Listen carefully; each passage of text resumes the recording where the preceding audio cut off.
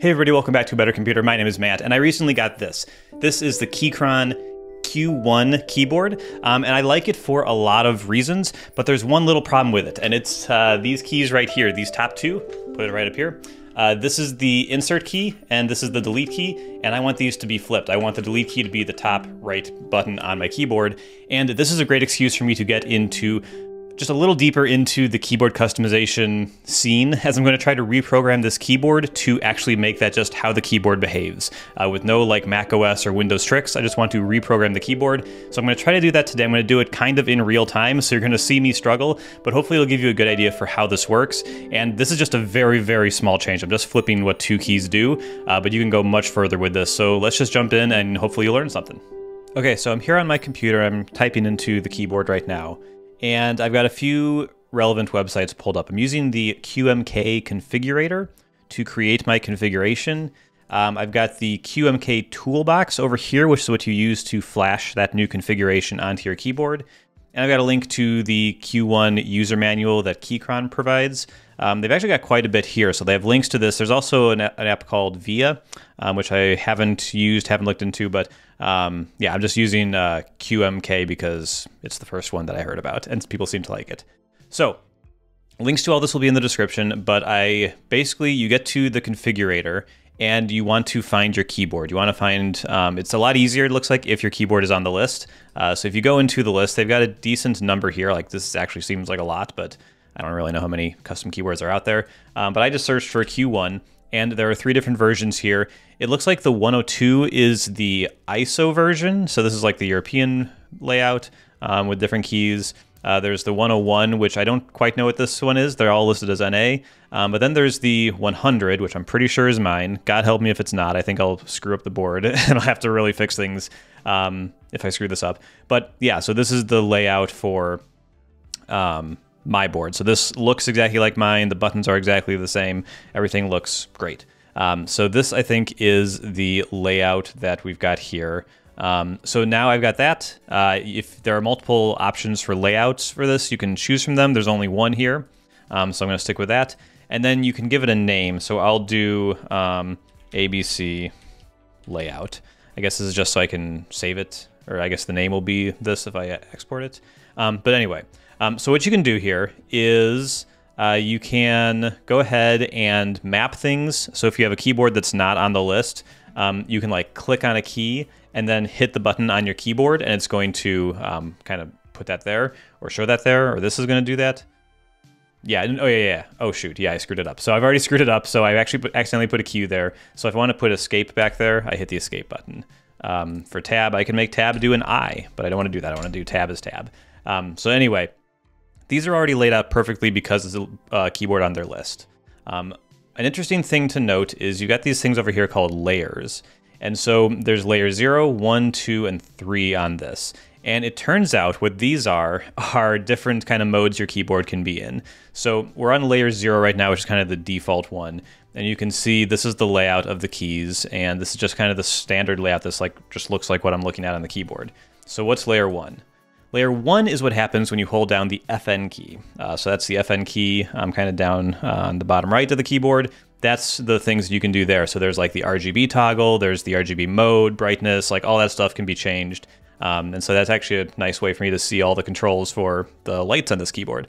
But that's what happens when I hold down FN. What about 2 and 3 then? So 2 is actually the Windows layout. So there's a switch on the back of the Q1 where you can toggle between Mac layout and Windows layout. And so what that's actually doing is setting your different layers, it sounds like. So layer 0 is Mac layout. Layer 1 is Mac layout when holding the FN key. Layer 2 is the Windows layout. So when you flip it over to Windows, this is the layout. And layer 3 is, as you might expect, when you're holding down the FN key on Windows, these are the things that it does. So yeah, that's what's going on with all this. And so basically, again, you could totally change these. You can add more. I don't know how that's going to work, so I'm not going to do that. But yeah, so we're just going to make a very simple change. And so I want to swap delete and insert, right? So to do that is actually really easy. So all I do is click and drag.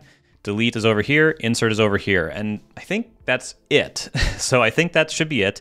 Another quick thing I'll note is that if your colors look different here, There's a drop down here with a whole bunch of different themes you can use.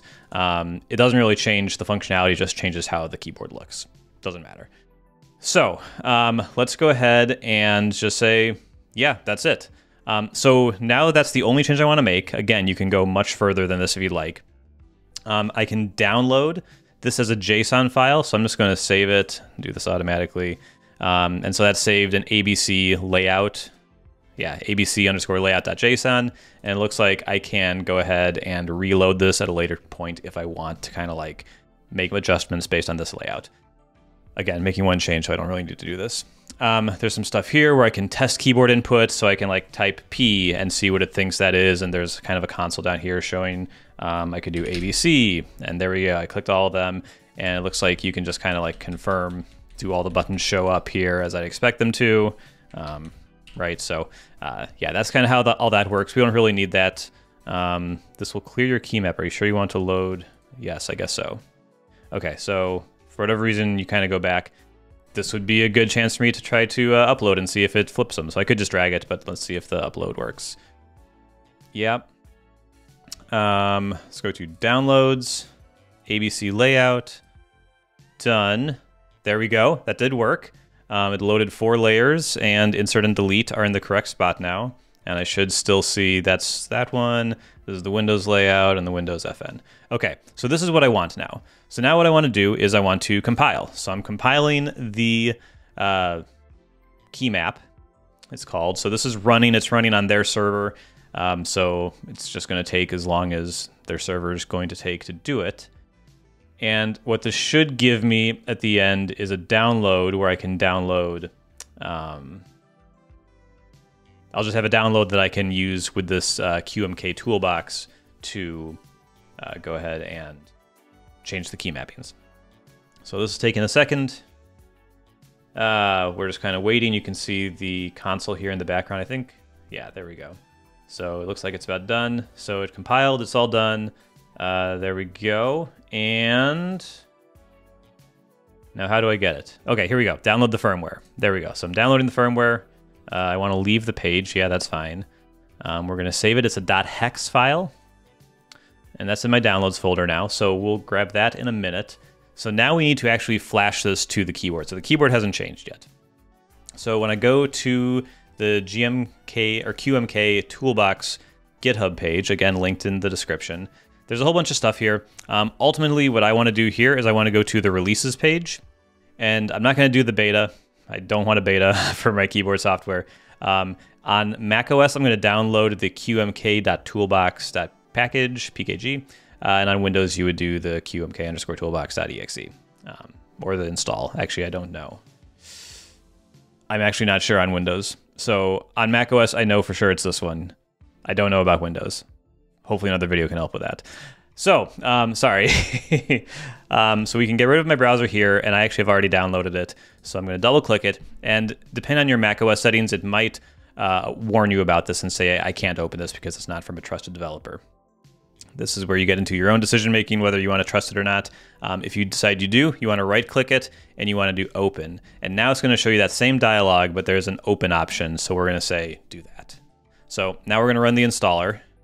And if this borks my computer somehow, always just a tip for macOS, whenever you're doing an installer through a PKG file like this, you want to hit customize to make sure it's not installing other things. Like it isn't as usually the case anymore, but it used to be like you would see like Yahoo toolbars and you just see like other junk here, and you could uncheck those. But this is just installing the QMK Toolbox, so we'll go ahead. There we go. Installation was successful. And so I should just be able to search for QMK Toolbox. This is in my applications folder. And here we go. So this looks like there's not a lot here, so this should be easy. I could read the instructions. I'm not going to. And so click open or drag to window to select file. Okay, so I'm going to say open. And we're going to open the Keychron Q1 Rev 100 ABC layout.hex. So there we go. So that's the file. What is this? @mega32u4. gonna be honest, I have no idea, and this is AVR only. I have no idea what this is.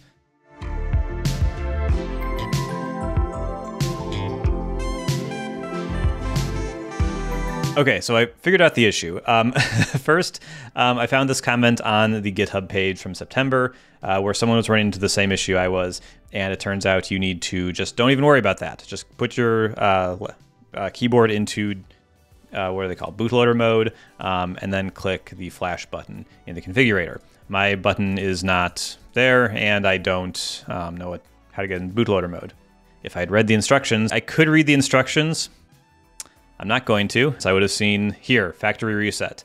I need to download the right firmware, which is that hex file. I need to remove the space bar. So right here, you can kind of see that. I'll go into macro mode. There it is, inside the keyboard. We're going real close. Love macro mode on the new iPhone. But yeah, so that's the button I need to press and hold while I am restarting the or I'm plugging it in. So let me go ahead and it's actually very small, so I need something small to press it with that's not metal. Of course. Okay, this will work. So I'm going to use this little bit of the an Apple Watch band. I'm just going to poke that in there. So okay, so I just did it, and there's a red light that just turned on in there, so it looks like that worked. And so now, if I go here, there we go. So I've got the flash option. I'm going to keep my camera here just so you can see the light. And so, okay, so here's my file, and here we go. It's connected. It does say in the instructions here to make sure you're using the @mega32u4, @mega32u4. Cool. Here's the hex, and then flash. Let's see what happens. Attempting flash. Please don't remove the device. Okay. Erasing flash success. Checking memory empty. Force. Good, good. And now this is lit up. All my lights are lit up. Okay, did this work? Let's find out. Okay, so it's plugged in and everything. Let me see if I can quit. That worked. And now let me just get my key in here, and I'm going to hit the insert button. I'll get this going as well. I'm going to hit the insert button and see if it deletes. It does! Yes! Okay, it totally worked. So I flipped these, so now all I have to do is I'm going to... My keycap puller doesn't work great in these kind of corner pieces. I'm an idiot. I'm just going to pull them off. I didn't need to do anything. So, okay, delete key. You go right there. Insert key. You go. Oh boy. Right there. I will never use you, but now I use you all the time, and you're right on the edge where I want you to be. It worked. That's very exciting. Okay, so that was very simple. Like, does everything else work kind of how I would expect it to? That's an F3. Yeah, I'm in Mac mode. Do my media keys still work? That still works. That's F4, F3. That's brightness. Those work. I seem to have lost F3 and F4. Those don't seem to work as they used to. So I'm going to have to see about that. There's probably some mapping that I have to do there, but I never use those keys on purpose anyway. I guess I do use F3, so I will have to figure that one out. But yeah, that actually kind of worked. So I am super excited that I was able to fix it myself. Getting my key, or my space key back on there. There we go. But it totally worked. It's definitely a slightly scary thing to do it, but it worked smoothly. And yeah, I didn't really have any issues, which is great. So yeah, that's it for me today, I think. Kind of a, I don't know, anticlimactic. I just don't know how to wrap it up. But that's how you do it. That's how I just did it live on video. And yeah, hopefully this was helpful and kind of demystifying how this all works. And yeah, let me know in the comments if there's anything else you'd like to see with this keyboard, because it's really cool to do this sort of thing, and I'm looking forward to do a little bit more if I can. So thank you so much for watching. Bye-bye.